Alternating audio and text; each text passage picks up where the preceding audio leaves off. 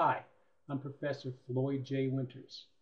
We are going to show you how to do a simple Excel spreadsheet to do data entries, some formulas, and some formats. First, I'll type in the header.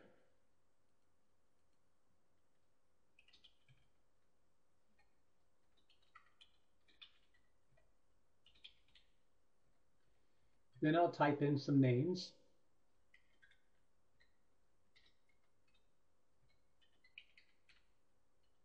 And some sample data.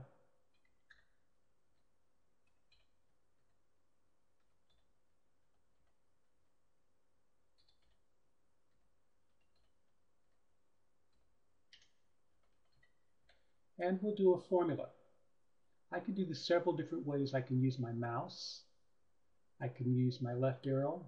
I'll use my left arrow and point to cell B2, which is hours. Hit the multiplication symbol and point to C2, which is his rate. I could have used my mouse, I could have used my left arrow, or I could also physically type this in. If I tap enter, it calculates. Now I'll grab the fill handle and drag it down to copy that down. The sum is really easy. There's a sum icon. It sums from D2 to D4. And if I highlight these, I can click the dollar sign to format those for currency.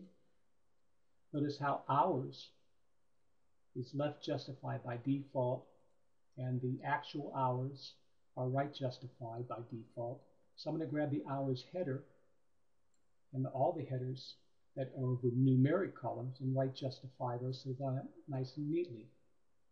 So now I have a nice spreadsheet that does calculations, and if I give Cinderella a raise, we can see that she's now making more money and the total calculation is increased as well. And notice that despite all of Cindy's complaints, she earns more money than the boys.